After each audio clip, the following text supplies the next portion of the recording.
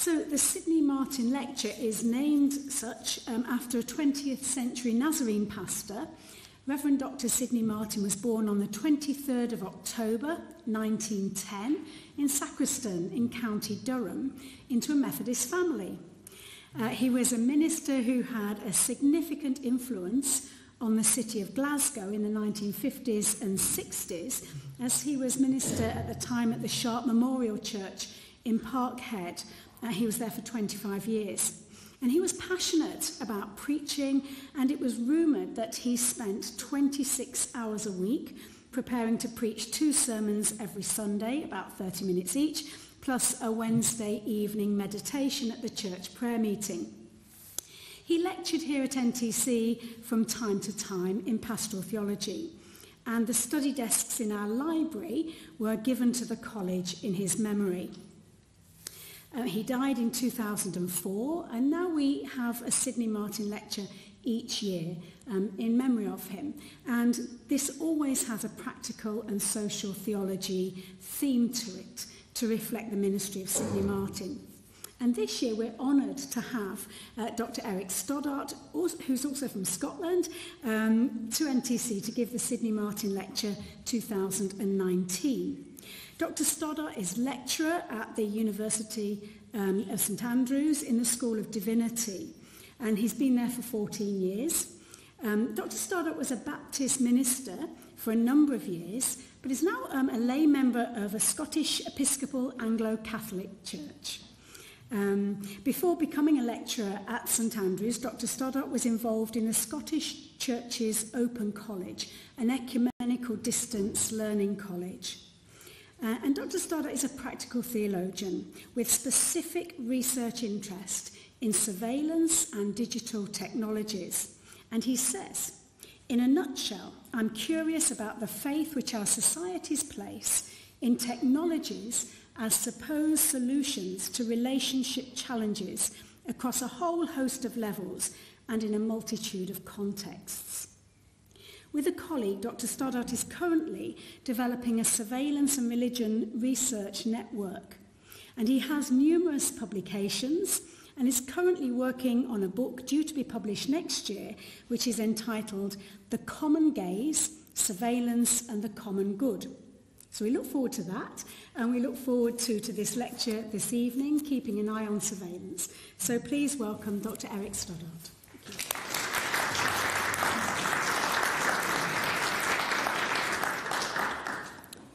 Thank you very much for your warm welcome, and it is an honour to be here, to be able to deliver this lecture this evening. It's Christmas Day in the year 800. In St. Peter's Basilica in Rome, Pope Leo III crowns Charlemagne Holy Roman Emperor. And I hope that one of the myths about that day actually is true.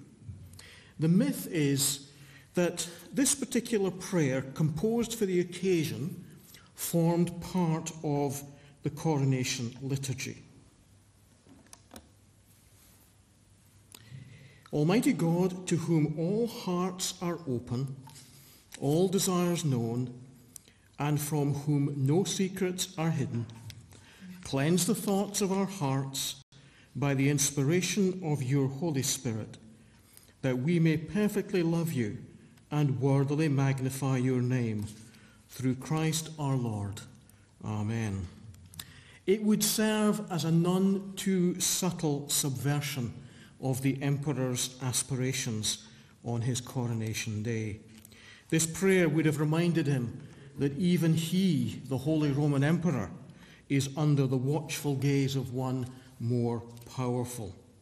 And this prayer has been carried down through the centuries as part of many Eucharistic liturgies and is prayed in churches today by the whole people of God, not merely reserved, as it was at one time, to the priest preparing to celebrate the Mass.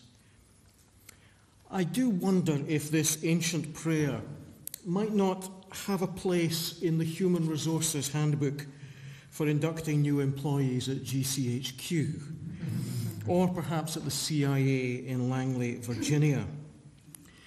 Christians believe, you see, as we know, in God's watchful, loving gaze.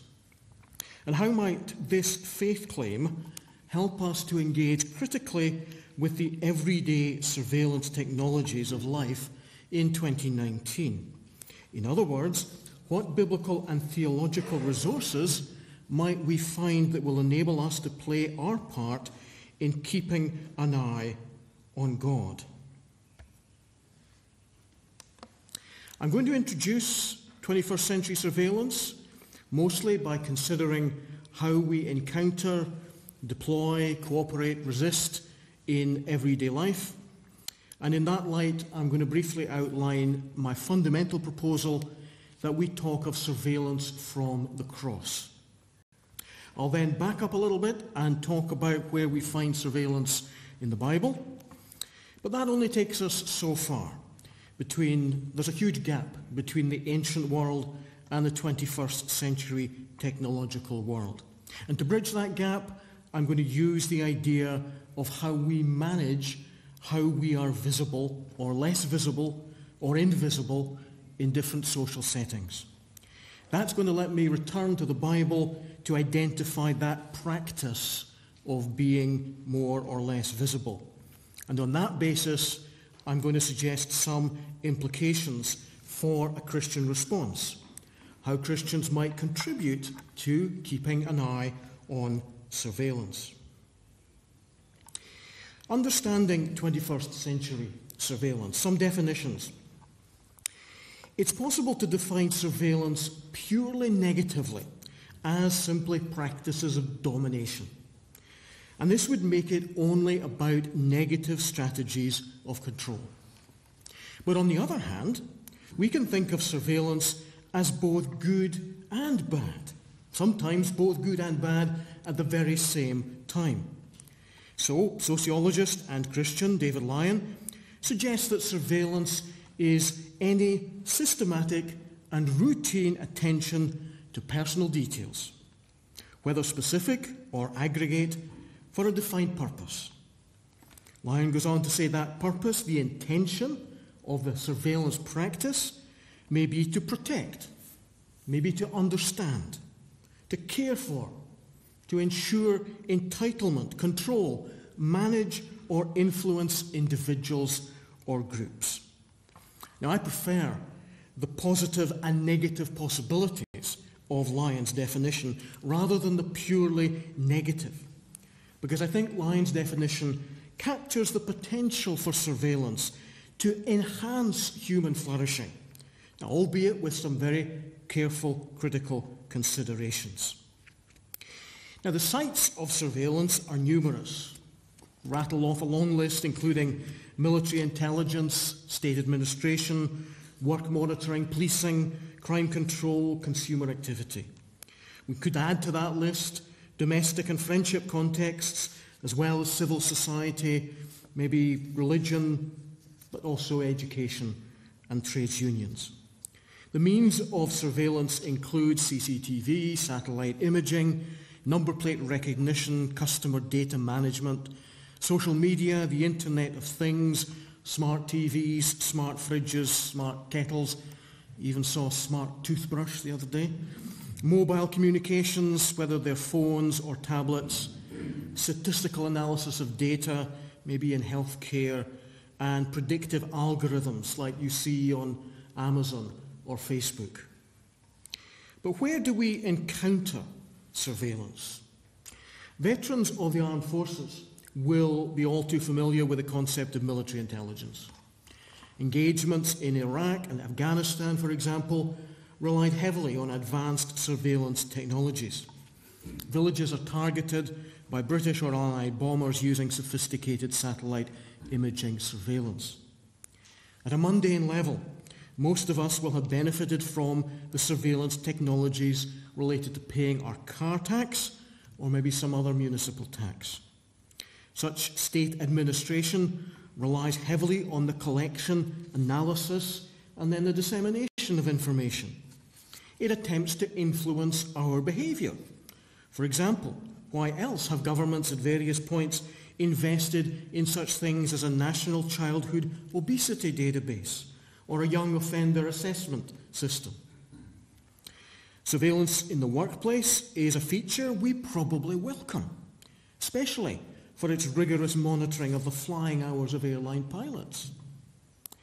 CCTV is one of the most, if not the most, visible form of contemporary surveillance.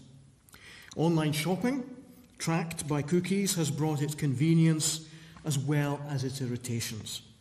Targeted adverts picking up on the products that we have viewed on totally unrelated websites demonstrates the value of our data to commercial companies.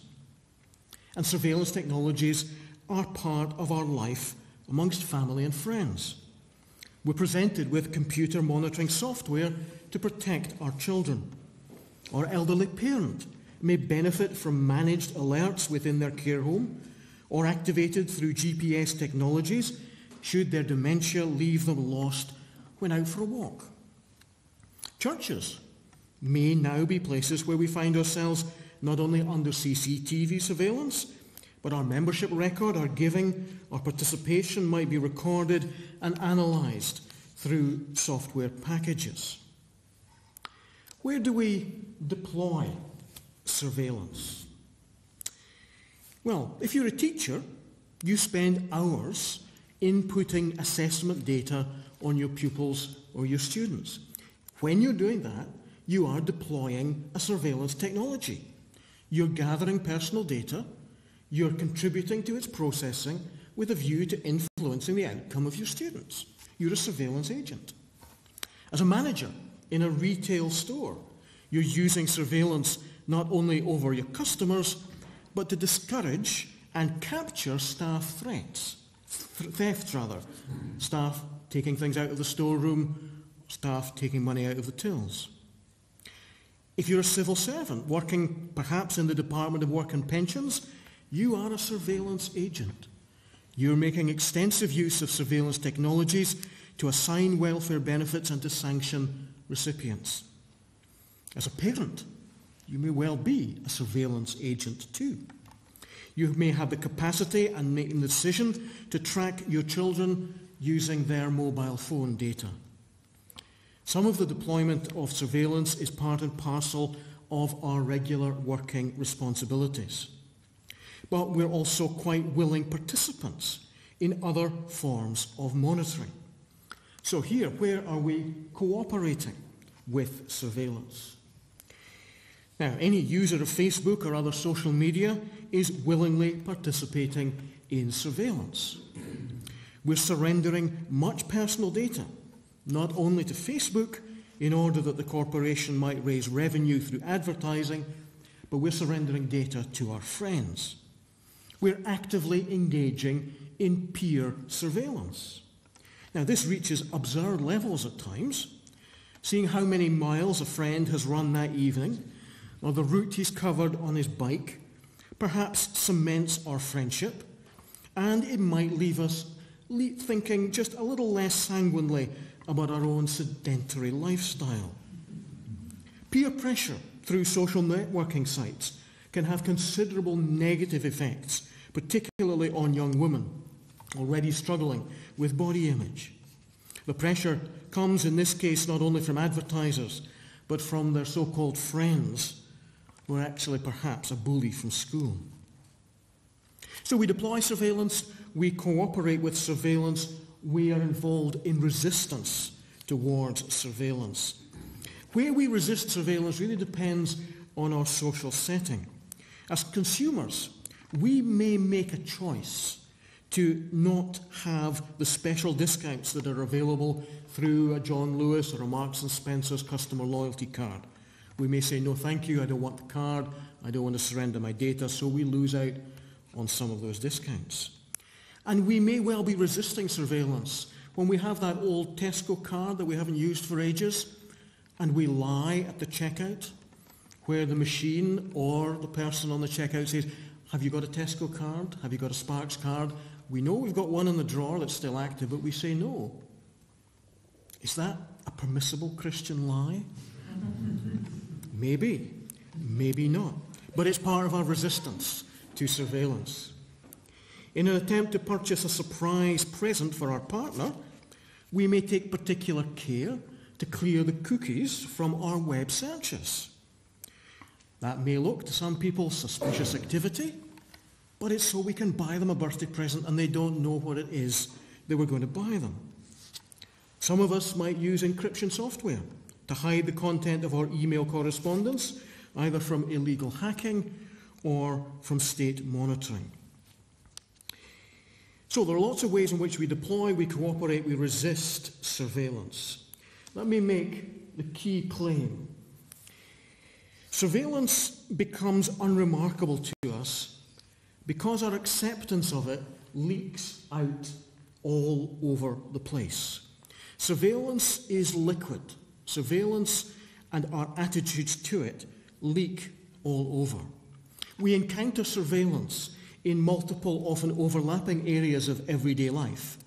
Our mobile communications, our internet traffic, our movements in public spaces, our very bodies at airports, they're all sites of surveillance. As professionals, as friends, we use surveillance strategies. Although in most cases, we probably don't categorize that as surveillance. We're submerged in surveillance. We cooperate with surveillance in democratic societies, usually quite willingly, if not a tad naively.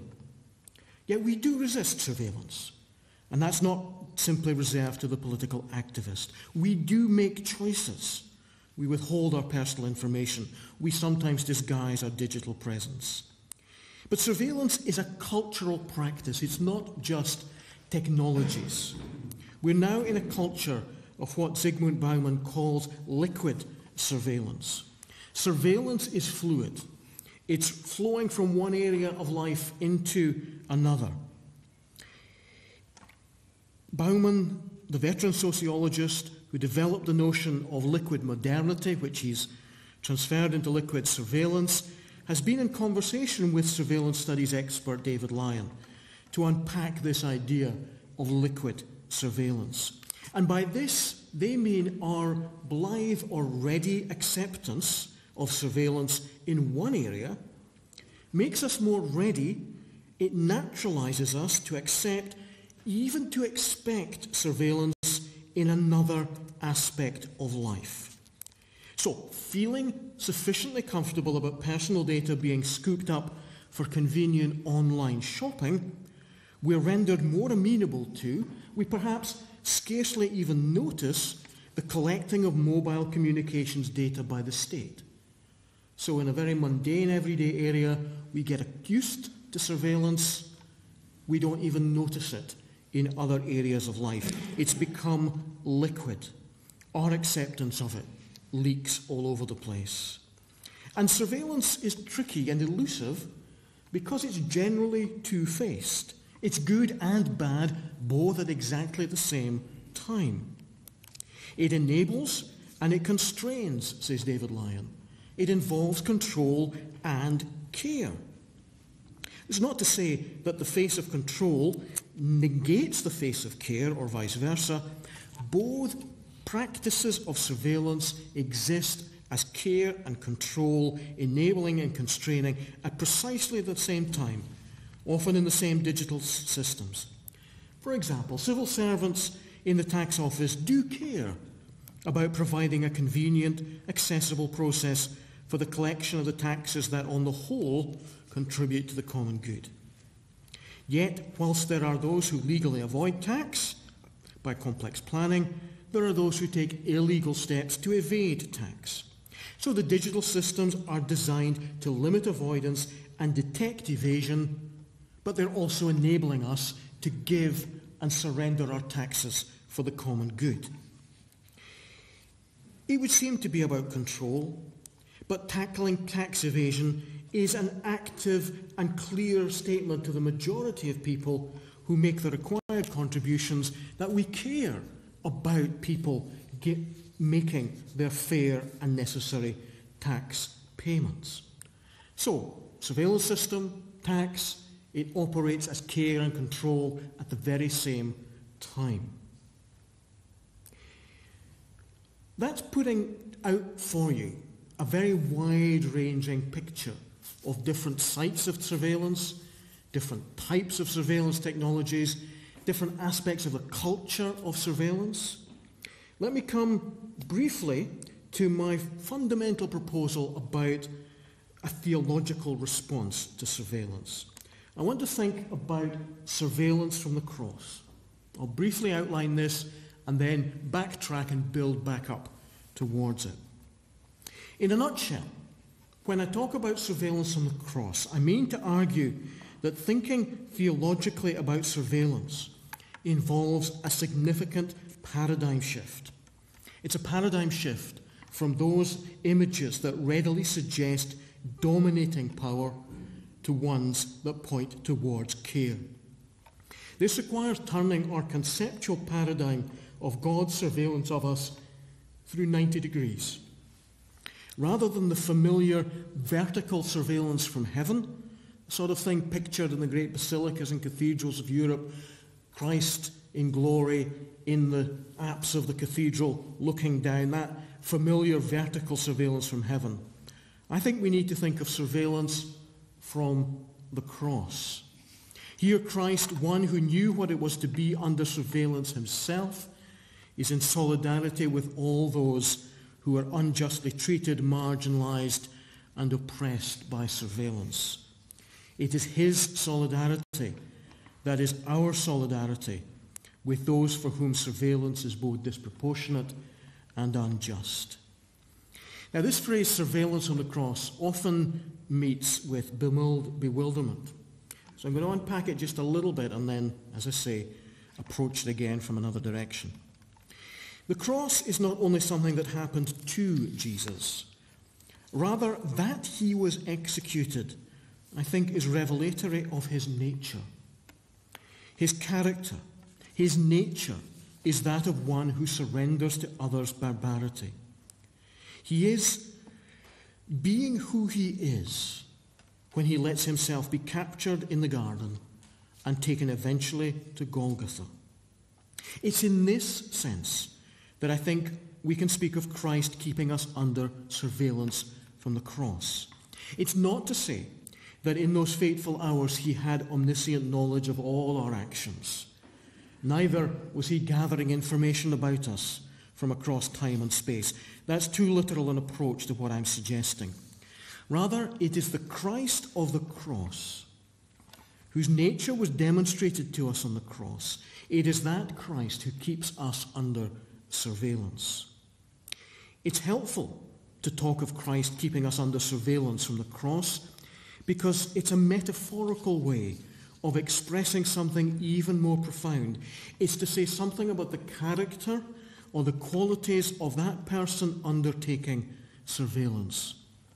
It is Christ, the identifier with us, the one in solidarity with us, who is the one who keeps us under surveillance.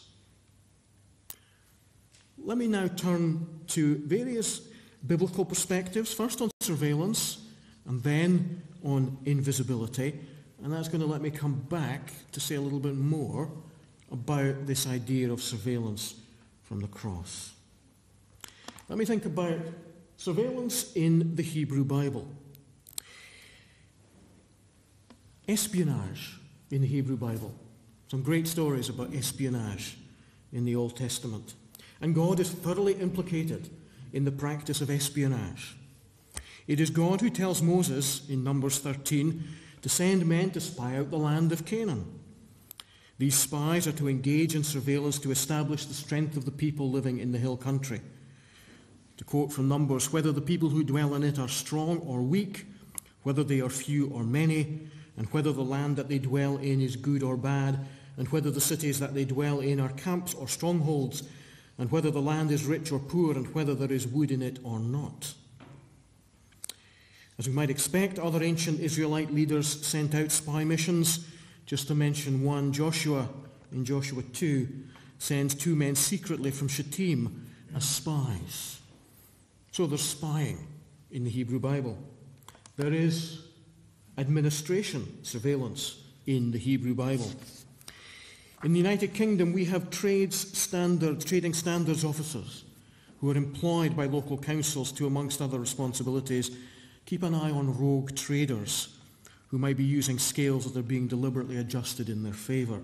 Such tactics, trading standards officers, are long-standing. Proverbs 20, verse 10. Diverse weights and diverse measures are both alike an abomination to the Lord. The people of that time knew about rogue traders too. False balances of a trader. That's part of the indictment against Judah in Hosea chapter 12. And there's a similar criticism in Amos chapter 8. So we've got espionage, we've got administration, we've got weights and measures, we've got censuses. To take a census is not a neutral arithmetical task, but it's a political action. A leader wants to know not only the amount, but often the characteristics of the population in order to plan for resources, but also to influence behaviour. It becomes particularly acute when there's inter-ethnic tension. And the book of Numbers, particularly chapter 1, is a good example of a census. It's a form of surveillance, gathering data with a view to influencing people's behaviour. Counting can be directed towards a particular category, for example, of foreigners in 2 Chronicles 2. Then Solomon took a census of all the aliens who were residing in the land of Israel after the census that his father David had taken, and they were found to be 153,600. There's also the counting of families returning from exile that's linked to registration and purity of genealogies in Ezra chapter 2. So we've got censuses, we've got counting of people with various political and ethnic agendas. Still within administration in the Hebrew Bible, we've got policing and crime control. Now, there were not bobbies on the beat in the Hebrew Bible, but I think we can find various surveillance strategies, maybe not technologies, under that heading. There are watchmen over city walls, and also metaphorically over the moral and spiritual condition of the nation. Ezekiel 33, for example. And in Isaiah 62, there are sentinels who are set. The role of the sentinels or the watchmen is to police the boundaries of the city and to alert people where there is danger. It's the equivalent, in a sense, to 21st century urban surveillance. Sentinels are not necessarily gathering information or seeking to modify people's behaviour, although such watchmen in that time are policing who may come in and who may not come in and go through the city gate, especially at night. But still within administration, there's the whole cultic system in the Hebrew Bible. In some respects, the world of detailed regulations over food that may be or may not be eaten, what food may be cooked with or must not be cooked with other food, and fibres that may be worn or not be mixed, seems very far removed from many of our everyday lives, and maybe a bit removed from 21st century surveillance.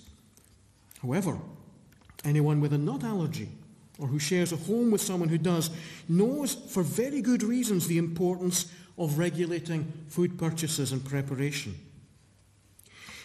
What I think we can say, at least in the cult, the religious observances of ancient Israel, there were systems of surveillance. There were people watching who ate, who cooked, in what particular ways. In the home, there were systems of peer surveillance over how you followed the covenant regulations for the clean and the unclean food. And in the workplace, there was administrative surveillance. What clearer example could there be than that over the Hebrew slaves in Egypt? The Egyptian taskmasters are eking out every last ounce of energy from their Hebrew slaves. To quote Exodus 2, "And the people of Israel groaned under their bondage, cried out for help, and their cry under bondage came up to God, and God saw the people of Israel, and God knew their condition." The consequence of complaining and requesting a 3-day break in which to go into the wilderness to worship God is that the slaves are no longer provided with straw. They have to collect the straw themselves, but they still have to deliver the same number of bricks as before. They're subject to ever more intense workplace surveillance. So we've got administrative surveillance in the Hebrew Bible. But we can also talk of God's watching, maybe God's surveillance even. I don't think we find a doctrine of God's divine omniscience expounded in the Hebrew Bible. That's not how those texts work.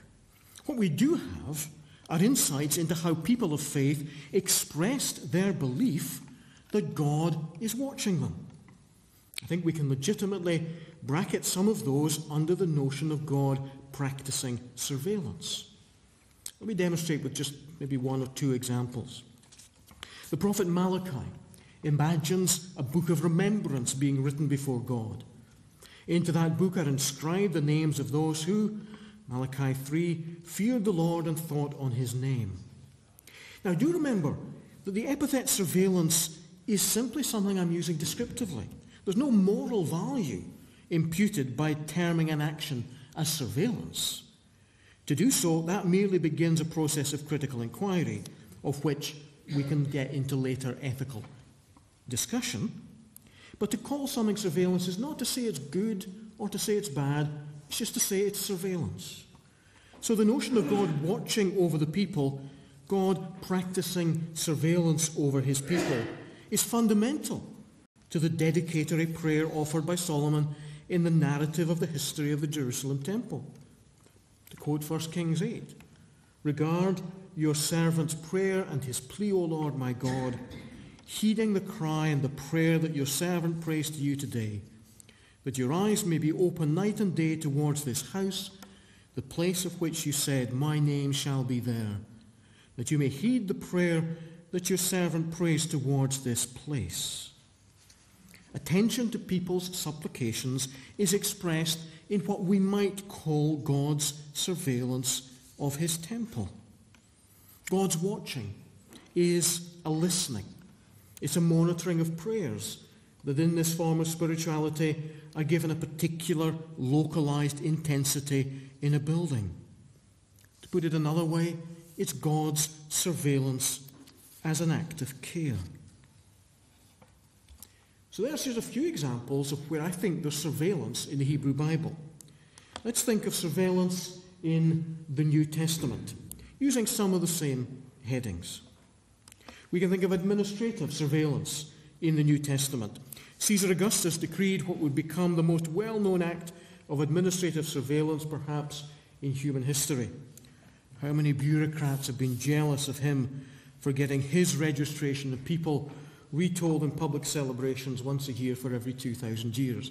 It's pretty good for an administrator.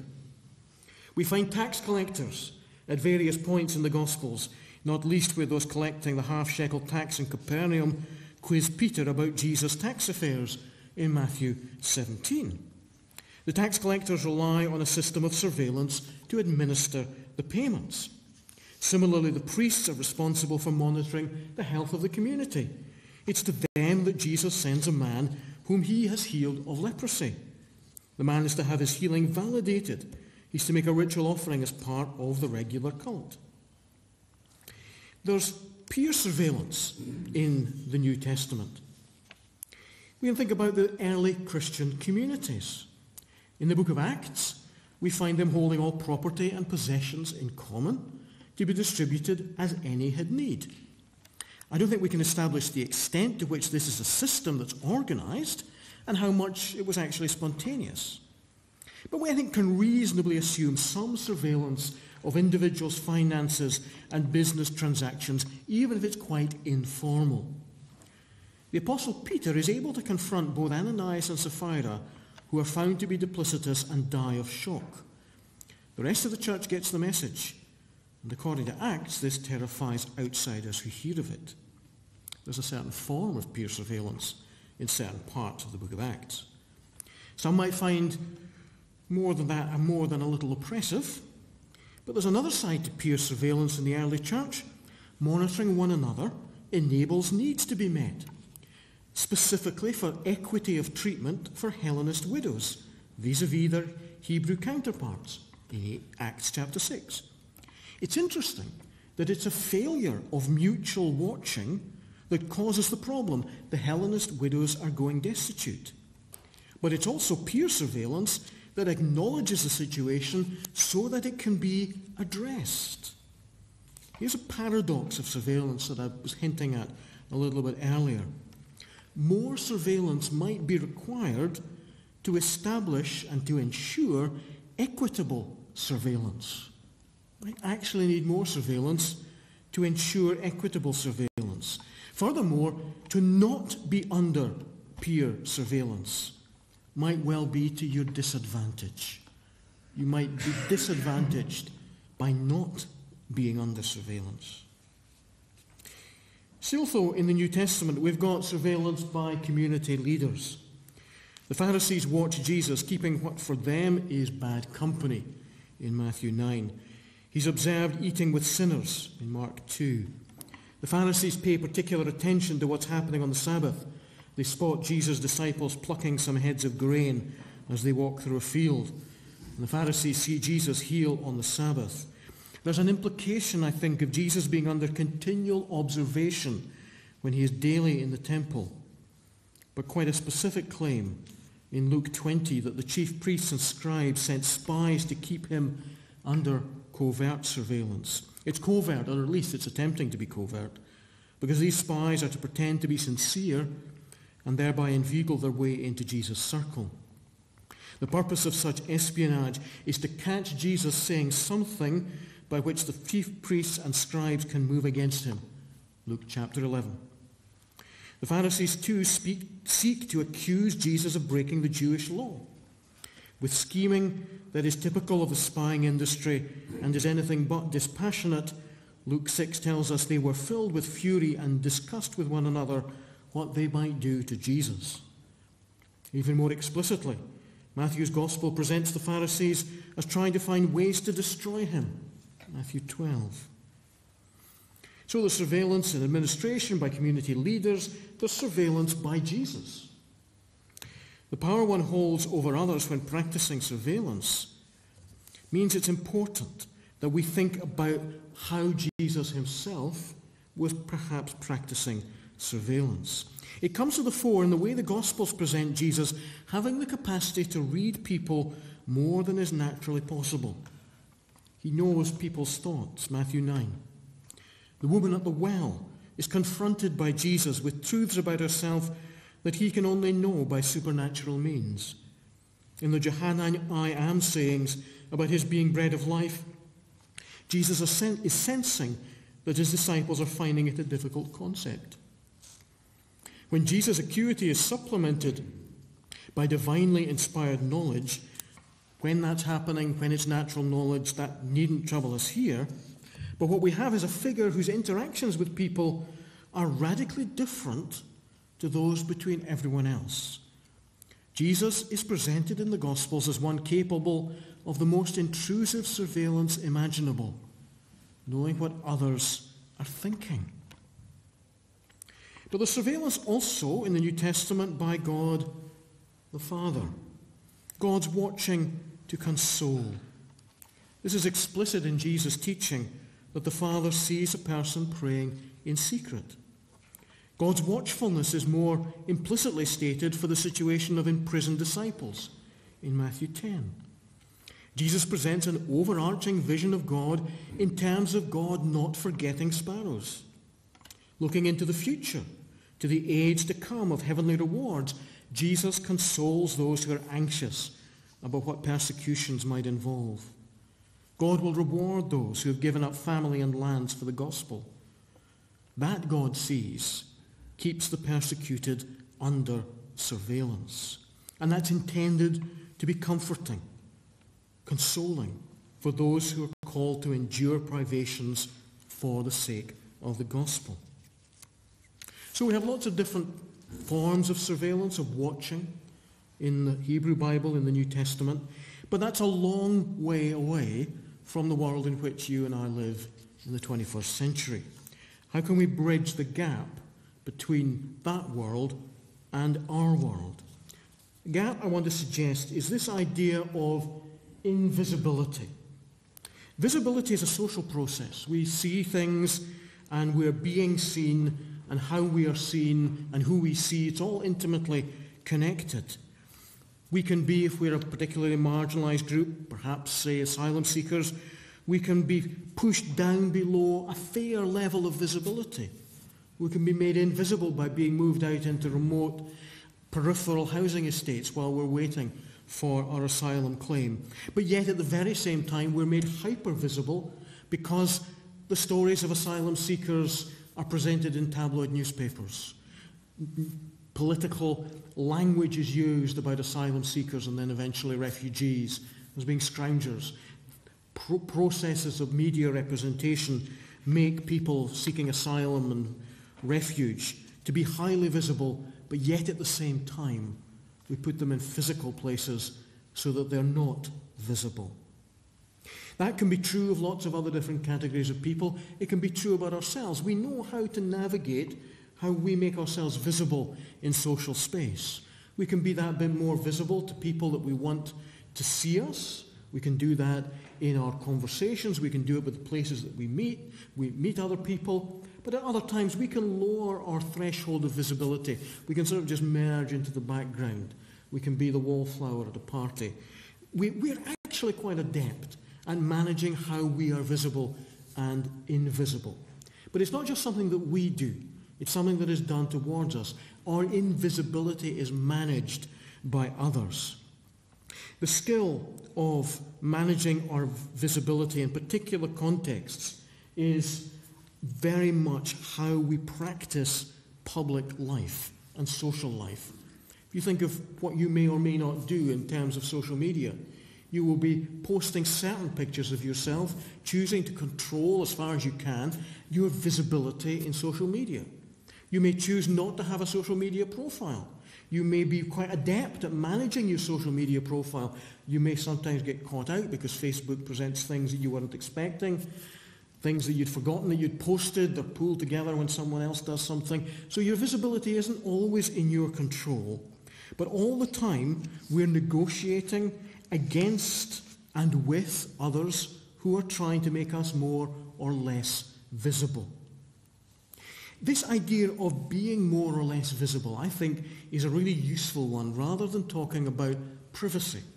Tonight I'm going to say very, very little about privacy, because I think privacy is all bound up in rights. It doesn't really work for groups. It's very difficult to get privacy from the Hebrew Bible, from the New Testament. There are some things you can do.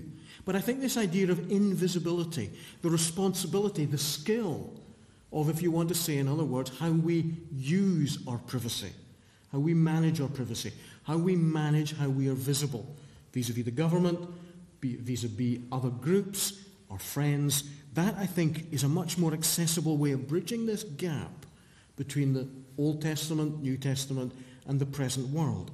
Because it's an ancient skill. People in all sorts of social settings have managed how they are invisible. There is invisibility before God. There's an intriguing passage in Deuteronomy that it's worth taking just a minute or so to think about, because it makes us stop and question some of our assumptions about biblical times and what might have been understood about what it means to say about God seeing and us being visible before God, or even being invisible before God. The context in the passage in Deuteronomy I'm going to think about is in a series of regulations pertaining to holiness. There's neighbourliness, there's helping someone get his ox back on his feet, there's forbidding of cross-dressing, there's building a safety barrier on your roof, there's the death sentence for adultery. But tucked away there are some instructions about a military camp. I think it tells us one of the most interesting things about invisibility that we perhaps can find in the Old Testament. You shall have a designated area outside the camp to which you shall go. Deuteronomy 23. With your utensils you shall have a trowel. When you relieve yourself outside, you shall dig a hole with it and then cover up your excrement. Because the Lord your God travels along with your camp to save you and to hand over your enemies to you, therefore your camp must be holy, so that he may not see anything indecent among you and turn away from you. Naturally, there are good issues of hygiene here, but that's actually besides the point. God, it would appear from this passage in Deuteronomy, is not an all-seeing God. There are areas upon which God's gaze does not fall. God sees what happens within the camp, but by going outside the camp to perform a natural bodily function, the soldier avoids the divine gaze. God doesn't see everything. Now, we could juxtapose that with the very familiar Psalm 139, which offers a comfort and challenge of never being out of God's sight. O Lord, you've searched me and known me. You know when I sit down and when I rise up. You discern my thoughts from afar. So there's something very complex going on here in the Hebrew Bible. We have texts developing in different genres, in contexts and in time periods. And it's not profitable, I think, to take a simplistic approach and find a supposed conflict between these two understandings of God's gaze. What I think we have here in Deuteronomy 22 and Psalm 139 are two different ways of talking about God's gaze. There's God's cultic gaze. It's all about what's clean and unclean. And then there's an existential understanding of God's gaze. God sees, God searches, God knows. He discerns our thoughts from afar. There's something really quite significant about the language of how God sees being a language of cultic practice. And there's a separate language about God seeing that is bound up with devotion, with an existential experience of being consoled, of being seen, of being known through and through by God. They're not necessarily in conflict. They're just helping us, I think, to understand there are different ways of conceptualizing the idea when we talk about God seeing, when we talk about being visible or invisible before God. We can be visible or invisible, and more or less visible, not only before God, but before other people. If we stop and think about it, the personal narrative of Moses is not only a story of surveillance, but it's a story of invisibility. He's hidden in bulrushes by Hebrew midwives. He's discovered by the daughter of Pharaoh. He's made more visible by the daughter of Pharaoh. He's brought up in the royal household. Couldn't really get more visible than that. But Moses' true origins are rendered invisible. The question of his identity emerges later as the cause for him to flee to Midian. So we could find countless other stories about people being more or less visible before others. The brothers of Joseph are another example. Let me turn to invisibility in the New Testament. The invisibility of God. God managing God's visibility. I think that for Jesus there were two main groups towards which he practiced his own invisibility. He managed his visibility in social settings. These were the authorities and they were his disciples along with the general public. Let me start with the authorities. From the time of his birth, Jesus was caught up in the complex process of negotiated visibility before the Jewish leadership. Much of the infancy narrative about Jesus is him being made invisible in the flight to Egypt, so the Holy Family are kept safe from King Herod. Once his ministry begins to unfold, Jesus' table fellowship is, I think, a good example of his invisibility in practice. Here's one, vis-a-vis the Pharisees. It's from Matthew 9. As he sat at dinner in the house, many tax collectors and sinners came and were sitting with him and his disciples. When the Pharisees saw this, they said to his disciples, "Why does your teacher eat with tax collectors and sinners?" But when he heard this, he said, "Those who are well have no need of a physician, but those who are sick. Go and learn what this means. I desire mercy, not sacrifice. For I've come to call not the righteous, but sinners." So Jesus was exercising his invisibility vis-a-vis the Pharisees. He was also exercising his invisibility vis-a-vis the Romans. This is the complement to his being under their surveillance. It becomes acute when during his passion, Jesus moves from adept management of his visibility as he's moving around the country and choosing his moments to highlight his presence in Jerusalem. Jesus gives over the power of control of his invisibility into the hands of the Romans. The Romans can now make him more or less visible as they wish. Jesus surrenders rights, if we want to use those terms. Jesus surrenders the control of his own visibility. His trial before Pilate is not simply about Jesus being physically visible to him, but Jesus' core identity, at least in Roman minds, is becoming more visible. The plaque above his head on the cross, King of the Jews, is the ostensible reason for his execution as a political prisoner. In the New Testament, there's the invisibility of people before other people. Jesus takes particular people to task for practicing their piety, to quote Matthew 6, before men. The Corinthians were, of course, agonizing in the marketplace. Not agonizing over whether to buy organic beef or not. Theirs was the dilemma of whether to buy meat that had been sacrificed to idols. 1 Corinthians 8. From a strictly spiritual perspective, this was no consequence because idols are nothing. The problem arises because immature Christians observe these purchases and may have not reached that theological appreciation. The immature Christian is misreading the situation as an endorsement of idols. And here we have a clear ethical angle on invisibility. The mature Christian has nothing to hide. The mature Christian can go to the marketplace and buy meat sacrificed to idols, but her visibility in the marketplace vis-a-vis immature believers, that creates a problem for her. The Apostle Paul's injunction is to consider if the immature believer is observing and defer to their perspective by declining to purchase.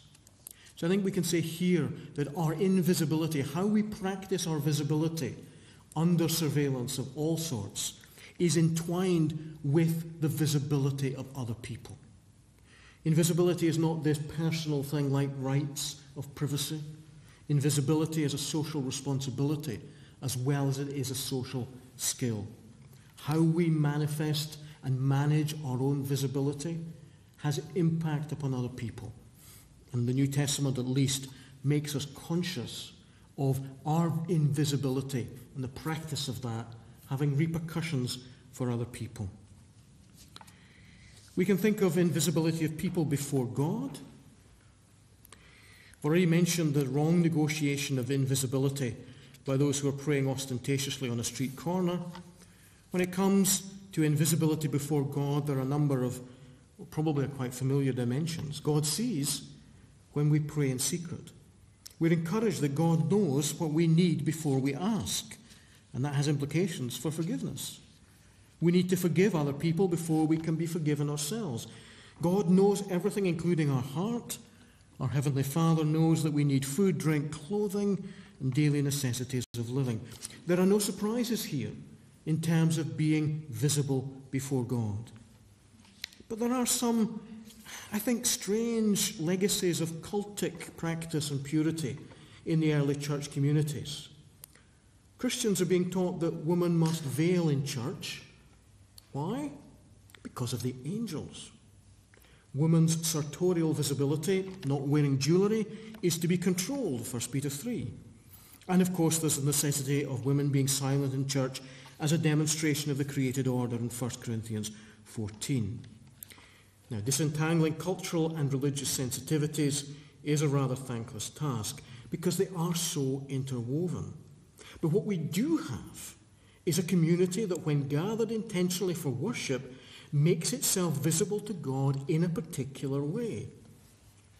Now here, that particular way involves making women less visible, and not only to the men who were fellow worshippers, but in this frame of thinking, they were made less visible to spiritual beings, to God. So we actually have something very complex going on in the New Testament about people's invisibility before God and before one another. I'm using this concept of invisibility because it's about human relationships. It's about how we engage with one another. It's about how we have responsibility not only for our own visibility and invisibility, but we have responsibilities for others. What we do ourselves has impact upon others. How we manage our invisibility has impact and implications for others. And that brings me to this final section, surveillance from the cross. Some implications. I've mentioned this word solidarity a few times this evening. Christ was one who knew what it was to be under surveillance himself. He is in solidarity, I want to suggest, with all those who are unjustly treated, who are marginalized, who are oppressed, whose invisibility is controlled unjustly by surveillance technologies. It is Christ's solidarity with them that is our solidarity with those for whom surveillance is both disproportionate and unjust. There's something about solidarity under surveillance that's quite surprising. The famous picture of the division of the sheep and the goats in Matthew 25 is shocking precisely because those under surveillance are caught doing good. And they don't even know that it was good done to Christ. It's this vision of future judgment that's part of what lies behind this theological suggestion I want to make of solidarity with those who, like Christ, are under unjust surveillance. Taking that perspective, it's those marginalized under surveillance that are, through his solidarity, also Christ now under surveillance. Let me amplify the text. I was under unjust surveillance, and you advocated for me. Lord, when did we see you under unjust surveillance and advocate for you? As you did it to one of the least of these, my brethren, you did it to me. I think that parable can give us an access into what it means to express solidarity with those who are under unjust surveillance. Because Christ says, it's me. In them I am under unjust surveillance. It means that we need to be suspicious towards power. How much do we trust and how much ought we be suspicious of surveillance? More accurately, how do we know when to trust and when to be suspicious of those who deploy everyday surveillance towards us? The question is equally valid when we're the ones using surveillance technologies in our professional lives. When are we to be trusted? And when are we to be viewed with rightful suspicion? I don't think we can answer those questions in general terms, but it has to be in specific cases. But we need to develop our critical capacities to be more aware and to be more suspicious of the power of surveillance. One of the principal difficulties here is that we're often encountering surveillance as data gathering, systems that are at least one stage removed from human intervention. More important still, those systems treat us as sources of data, as mines of information from which valuable data can be extracted, processed, and monetized. I think Christians would likely want to join others who make a significant difference between data and knowledge, between information and between deep relational knowing. Quaker Rachel Moores talks about relational knowledge. She wants us to reconfigure this idea of knowledge and information. Information is abstracted from a relationship with the one who is known. This is the significance of, or neglecting the significance of the person as a bearer of value. Someone just becomes a data source from which data is mined, data is scraped. Instead, we need to think of relationship and knowledge going together. We may be able to gather information, but it's not to be misunderstood as knowledge. When we think of how God knows us, God does not gather information about us. God doesn't gather data about us. God knows us. And God's knowing us is always in the context of the covenant, God's promises to us. So God knows us. God has relational knowledge of us. And I think this idea of relational knowledge, always keeping the relationship important, not abstracting people, not turning people into data sources, that's the way that we can recontextualize the abstracted person from whom data is scraped. We and others are not mere sources of data. We're not taken away from our context. Maybe that's what corporations, what states want to do to us. We want to treat us as sources of data, but as Christians we want to keep pulling back and saying that's not information. Don't confuse it with information. It's not about relationship. Relationship and information go together. Relationship and knowledge, rather, go together. Decontextualized data, that's a misunderstanding of what it means to know one another. How then are Christians to respond? I think we should be valuing surveillance